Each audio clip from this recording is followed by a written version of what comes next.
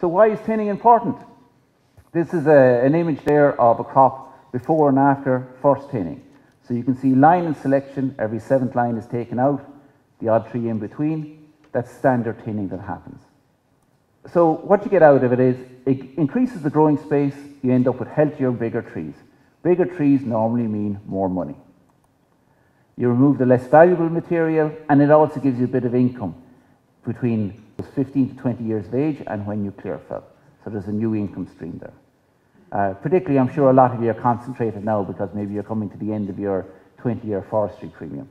That certainly concentrates the minds. We often get a lot of phone calls just about that stage, about thinning. Personally, I would say you should be asking that question before you get to that. Don't wait till 20 years of age. It should be maybe 14, 15, 16 years of age, start preparing.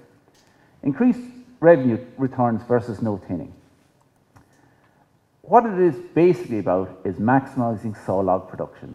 The vast majority of money you make out of your crop will be from sawlog. If you're not producing enough sawlog, it is going to affect how much money you're going to make. Now, that's not to say that thinning may not be practical for exposure or some other reason, or it might have been left too long.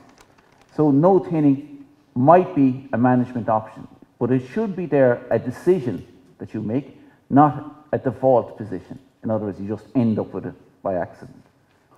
Teagasc itself has carried out quite a lot of research into thinning, and it's ongoing. Some of the main messages: thinning is more profitable than no thinning in most cases. If you thin early, it's likely you'll be able to reduce the rotation length. The crop will arrive at clear felling stage earlier. 0.7 cubic meters is about the size of the average tree that the sawmills are kind of looking for, and it's possible to produce that 24 to 28 years of age in a productive crop. If you delay it, you have a reduced diameter, smaller timber. Smaller timber, less money. You're also increasing the wind throw risk. When you do thin it, then the chance of it blowing over go higher. And lastly, unthinned stands have longer rotation lengths, obviously enough as I said before, and increased wind throw risk.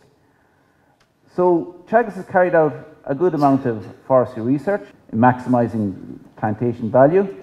We also produced this ready reckoner. Dr. Niall Farley produced it, and it's in your information pack today. But it's a very simple way of looking at the diameter of breast height, what I was the measuring tape earlier on. If you know that and you know the stocking, you'll be able to gauge then whether the crop is ready for first thinning or not.